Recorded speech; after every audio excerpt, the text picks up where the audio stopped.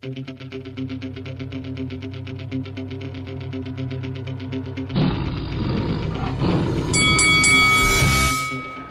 this is Frank Warren. You're watching Lights Out.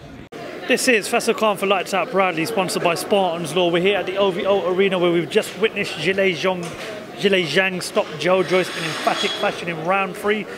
Delighted to be joined by Dev Sahni. Dev, the warning signs were there.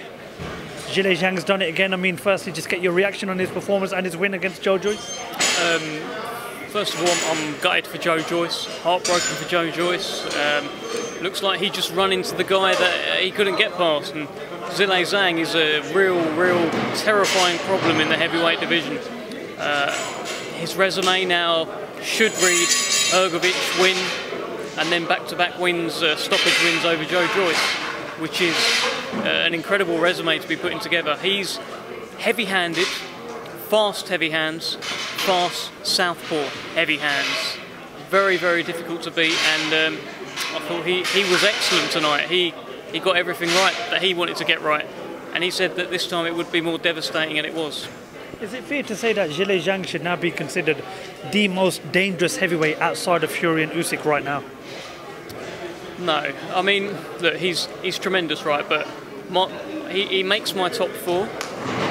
I would say Fury's #1, but you can't forget about Deontay Wilder. Deontay Wilder is a monster. He's #2 for me, and he gave Fury hell.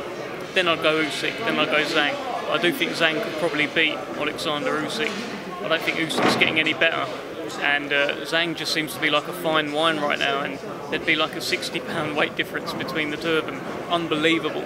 He's a real problem.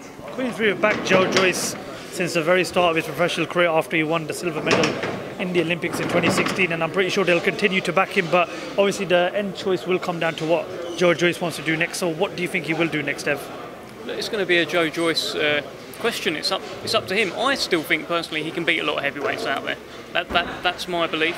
I just think he ran into a guy that he can't beat. It's a guy bigger than him, a guy heavier than him, a guy that stands the wrong way, and it's a real problem. And I still think he can beat a lot of guys out there. So up to him really.